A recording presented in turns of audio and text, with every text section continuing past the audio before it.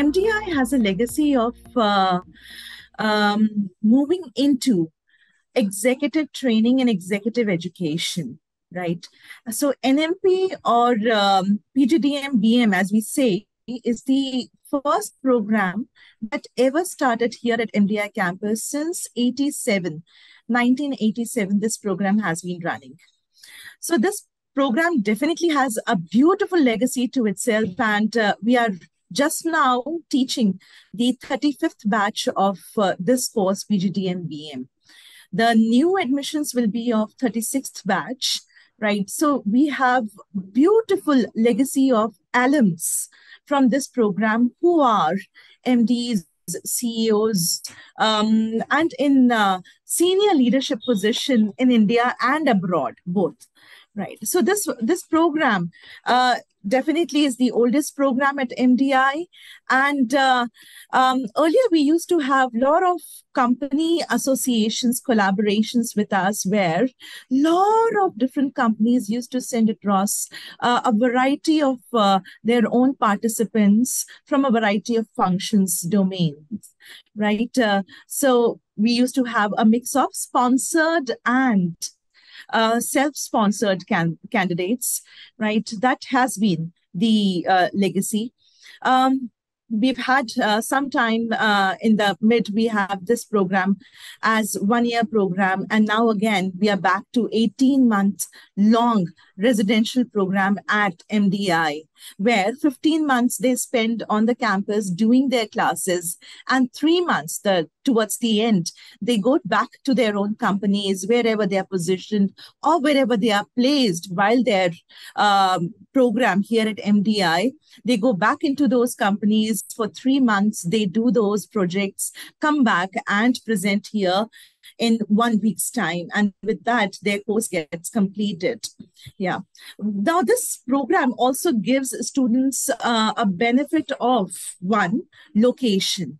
Yeah. So we are located right in the heart of the country. And with that, students get to experience a beautiful flavor of basket of industry experts from all functionalities, from all industries, from all sectors, and from all levels.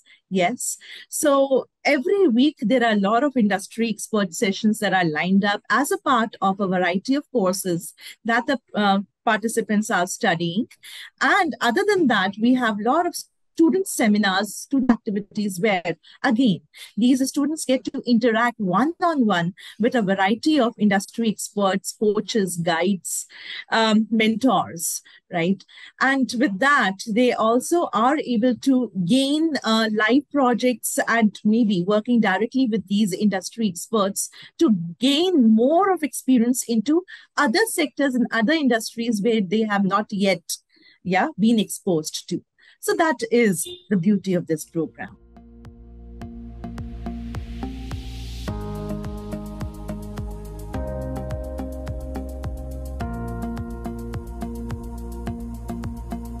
We want all these participants to be at the same level, isn't it? And for that purpose, we want them to clear at least a minimum criteria. We are looking at least 50% in their 10th, 12th, and graduation. Yeah, that is one of the eligibility criteria. The other criteria is that they should have worked in the industry for at least 5 years post their graduation. 5 years experience we are looking at minimum. Right now, there is no maximum experience. They can be coming in with 10 years, 12 years, 15 years of experience. Absolutely okay. Should not be a problem. Yeah. We are also looking at them clearing at least one of these tests, CAT, ZAT, GMAT. CAT, ZAT, GMAT. So CAT and ZAT are already over now, but GMAT still remains. And we're looking at least 550 as a score in GMAT. Yeah. So with that, they stand a tall tall chance to be shortlisted. Once they are shortlisted, basis their profile, they will be called in for an interview round where at least 2 or 3 faculty and 1 alum would be speaking with them. It's not an interview, it's more of a conversation to understand the candidates better. So these days we talk so much about the fitment, isn't it? They are looking at a fitment area, and at the same time, MDI is also looking at a fitment area. And with that, once they are selected through the interview, they are made an offer. So they are given an offer to come and attend the course, get admission in the course. And basis their acceptance on the offer, we move ahead. So this is the entire admission process that they would be looking at clearing.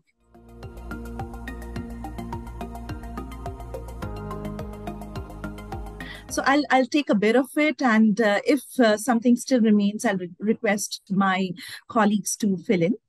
This experience that we are talking about can be from a variety of domains. They can be self-employed as well, in their family business, like that.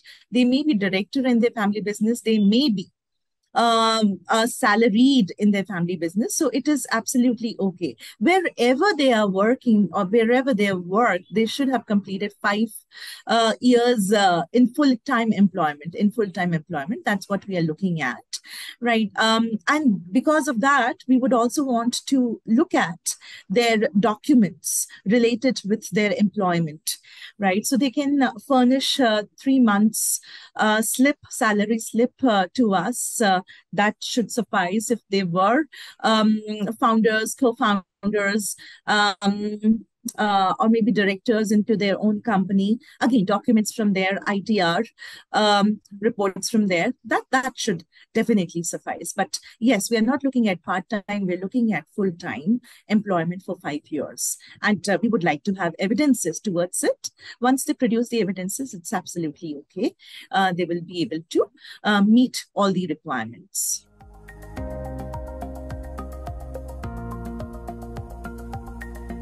See, first of all, the program is unique in the way it is delivered. So it has 15 months of classroom teaching where like they are there in the campus, and 3 months of in-company dissertation. So it's a mix of classroom plus practice-oriented experience. And besides that, in 15 months also, we provide them a lot of inputs for them which are practical in nature, because they all have worked in organizations.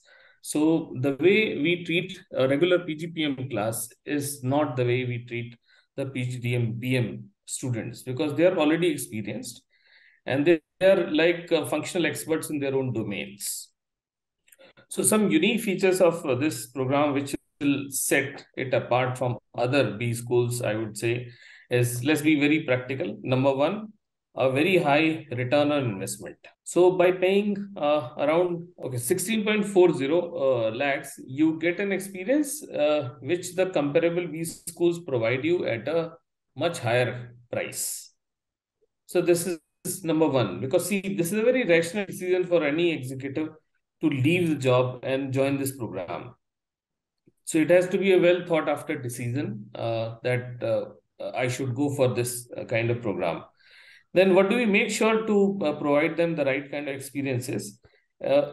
Every course has got 4 sessions out of 20 sessions, that is 20%, which is delivered by a practitioner. So we invite guest lectures, and they are people who are working in the industry in that domain on which the subject is being taught, and they deliver sessions. 4 sessions out of 20 for each course.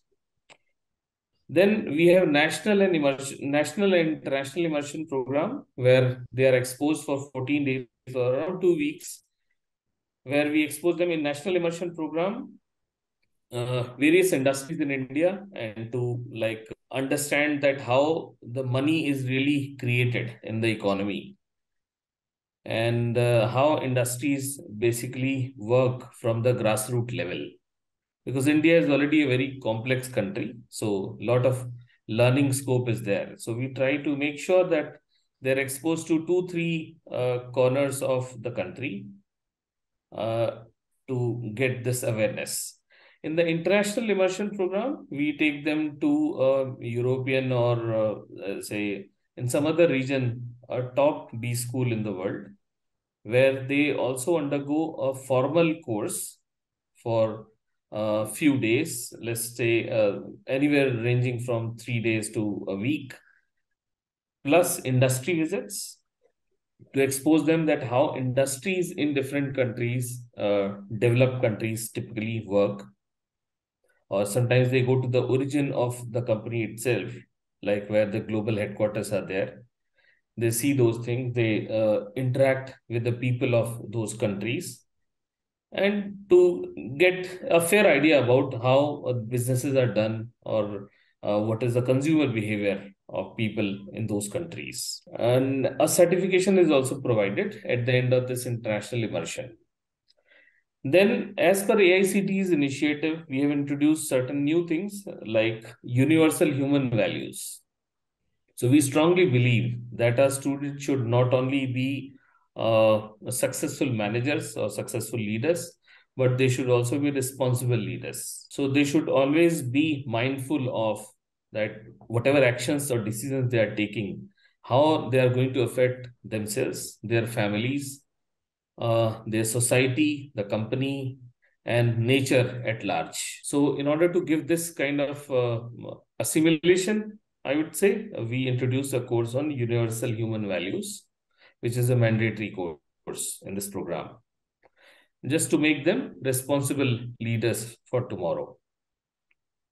Then we have simulation and integrated simulation. So in the 5 terms, whatever they have gone through, they assimilate, they integrate everything, and they go through a simulation which is often live, and they are competing with the top B schools of the world based on the decisions. So whatever decision they took, they'll get the repercussions in the next round, what happened due to that decision in a simulation-based environment, and it is being competed against the best B schools of the world on the same platform. So that's again another unique thing. Besides that, we offer dual specialization. So they can offer, they can opt for a major and a minor. So I would say these are some of the unique features of PGDM-BM program, which sets it apart from other competing programs.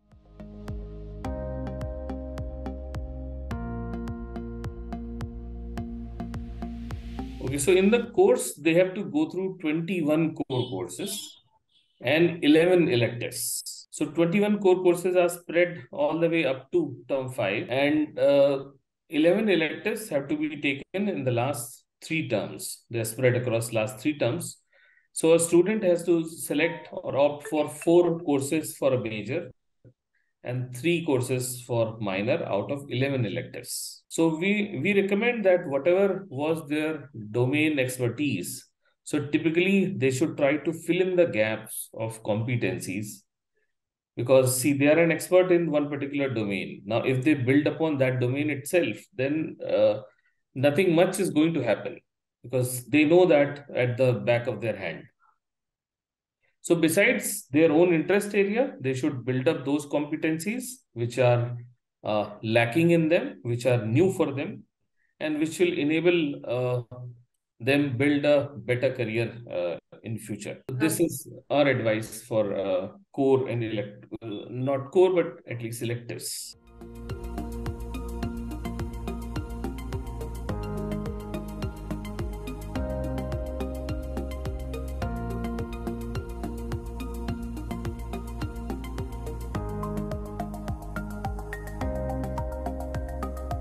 So this is a common problem. I would not term it as mid-career crisis, but still many of us become unhappy after working in the initial jobs, which we get after, let's say, our engineering. So we don't boast of anything as such, and we try to keep them grounded, and we advise them to be realistic in their expectations. So first of all, this is the point. Then suppose they want to change their stream, change their line, or a typical scenario of shift from a back office to a front office. So they need to work very hard to inculcate those skills to enable them make the shift. So we say that the shift is possible provided you put in the right efforts from day one. So see, they all will be privileged to join a top school of the country with relatively less effort as compared to uh, uh, if they could have done an MBA right after engineering or like that scenario. So that entry is different, but here it is, I would say it is still relatively easy. And it's another chance to boost your career, probably the final chance. So if somebody is interested in changing their stream, they need to work on their toes from day one, enter into live projects, do those things. Suppose, see, I have a background in marketing. I want to shift to operations. Then no company will take me in operations. Because see, after 5-6 months or even earlier, the placements will start in the program itself. So in 5-6 months, nobody will like enable you to change your stream as such. But at least if you have a zeal and you're working towards it, you can accelerate that process of shift in career or shift in the line or domain. Provided a few things are met, like as I said, they need to prepare in that line of interest by way of live projects, that is practical exposure in that area, going through courses which are relevant in that domain, and maybe an attitudinal shift towards that domain. So with these efforts, continued efforts, it is possible. Otherwise, like whatever stream they belong to, whatever domain they belong to, typically their career advances in that domain. I think to add to that is like they may have to restart again, because this 5 years, if they're actually redoing the entire change or shift, then it means that they have to restart again, which is again to be thought of. In fact, I advise them to become fit again also. Sometimes they become misfit. So see, when they are sitting for placements once again in their life, they are treated as a fresh candidate. So all the old legacies or all the things of the past, they need to shed off and then start afresh. So that's a major turning point in their career. Yeah, in fact, over here, I would also like to add on, we have a very diverse, set of the people coming and being a part of the class group. We have people from their own, family businesses, and we have, students from, who have been a part of merchant navy or army, and they have actually joined this course and have made a complete career shift. And now they're working successfully in the corporate setup of their choice, in fact. We have a lot of examples where we can see our alumni. If you see our alumni, you'll realize most of them coming from technical side, took the skills, took up this course, and they were well placed in all the good managerial positions. So it's like, even if you come from a diverse area and you are very focused about how to go about, as Professor Shiv just mentioned, what strategies you can go ahead with, we are all there to help and support the student, and they will surely make a good mark and entry into the diverse field where they are now wanting to pitch for themselves.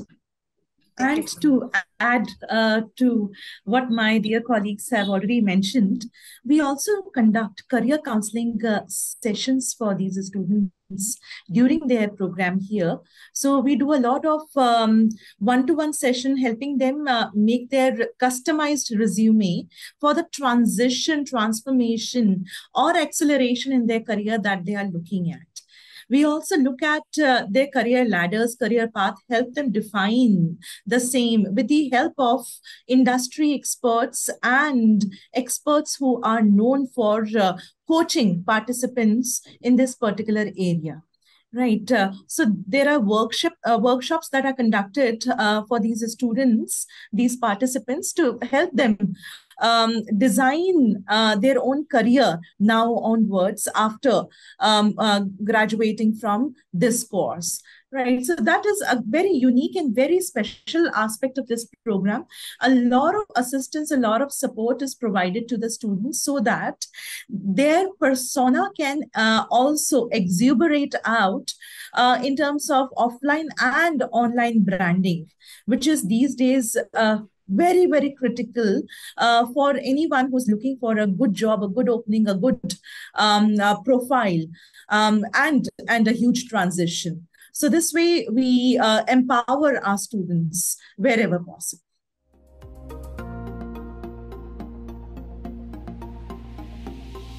We offer them dual specialization, which is as per their interest area. So suppose, as I told earlier also, if they are able to build up the inputs required to change their domain, they can take that as a major specialization. And they're hopeful also that they'll get a job in that area. So as again, I told earlier that they need to build up or live up to the expectations of the prospective companies if they are doing so. So this is major, and then they can also choose minor specialization. So what we have seen over the past few years is some students are like inclined towards taking a major in their core domain itself and minor in some allied area. Some more enterprising students would like to take a major in an absolutely different domain itself, which is still okay, provided they put in a lot of efforts in that area. So this is how major and minor is there. And then all of us are available to guide them as to what area to take or which courses to take in that domain to build up their major and minor. Sometimes maybe specializations can be value addition to whatever they have. So the specializations are like in marketing, finance, HR, IT, strategy.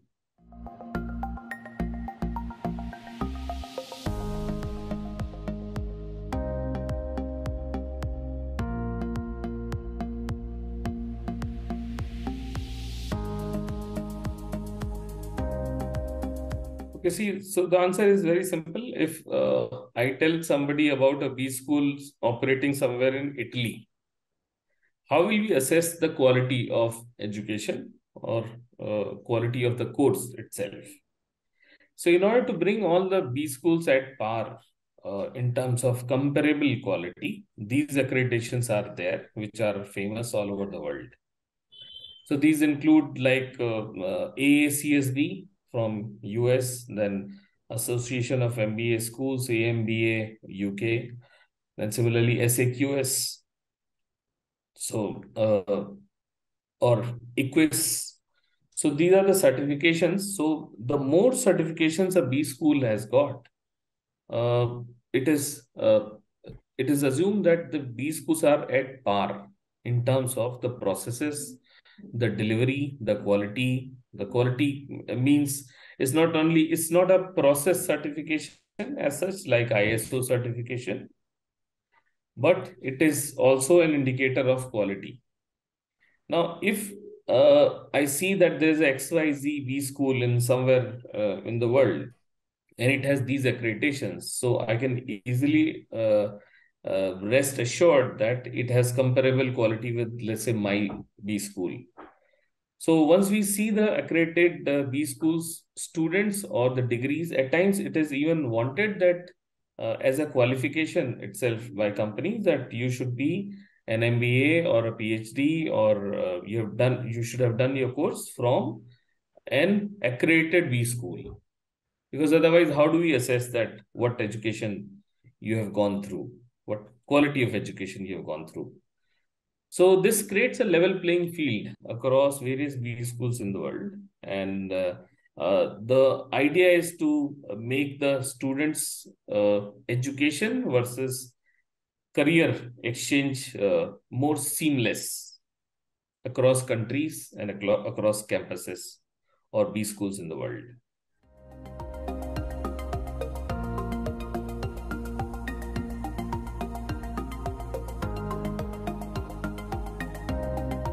When it comes to placements for the executive programs, particularly the PGDM-BM program, so this career management has been one of the main things why students join the PGDM program, erstwhile NMP program at MDI. And before even going to those statistics, I think we need to understand the composition of the whole program. That this program has people who have sponsored their MBAs themselves, which are called as self-sponsored candidates. And we have people who are coming in being sponsored by their respective company and who are not looking for, let's say, placement necessarily. So both of them study together. Now, coming to the placements of the people who've paid the fees themselves or are self-sponsored. Now, therein, the statistics this time have been that the average placement package has been, and when I say this time, I mean the PGDM-BM batch of 21-23. Right. So the average placement package has been 24.46 lakhs CTC. The highest package has been 43.92 and the median package has been 22 lakhs. Now, this is the statistics, which is the quantitative part of things. Now, if you look at, if you're digging a little deeper into the same, so the companies such as Geo Platforms, TCS, particularly analytics profiles, Infosys Consulting, and both of them are different companies, Trident Group, Cognizant, Accenture Technology, Accenture High Technology, Authbridge. Now, these have been the companies which have recruited, right? The list is not exhaustive. There are more companies.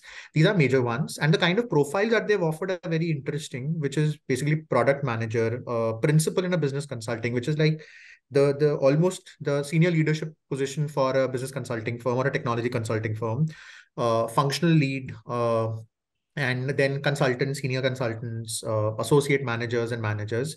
So that's how it has been. And the support which we provide and in terms of, let's say, right from CV preparation to scouting companies to formation of a dedicated placement council for the PGDM-BM students, and off and on in case they require a data or they require some other knowledge resource to be subscribed to. So that's there, and that comes in handy, right? And I think most of our faculty, as let's say my other colleagues were also mentioning, they are extremely helpful and it can be reached out in terms of career support as well. And just to reiterate what was being said, the executive placements have this unique, let's say, perspective towards it, that the students are not only looking for an augmentation of their placement package, but they're also looking for a career change or transformation. So let's say I've been a functional person for 7 years, right? Post my graduation or post graduation. Now I want to shift to a managerial role, or maybe I need to shift to a specific discipline, let's say finance or operations or strategy or IT. Right. So this kind of program, which is PGDM-BM, gives us a platform to actually go ahead and do that shift. Right. So you are actually pivoting also, and you're also escalating and ascending your career as well. Right. So that's about it.